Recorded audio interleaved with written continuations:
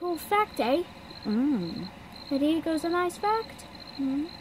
Did you know that there's a small 100% chance that it might meet up with a male or already met the male? Hmm. Don't you think? She's beautiful, isn't she? Just that's not to touch her. I'm not going to touch her. Yeah. Okay. I heard frogs have a mucus. Hmm. Unlike slugs or worms, they have a life cycle.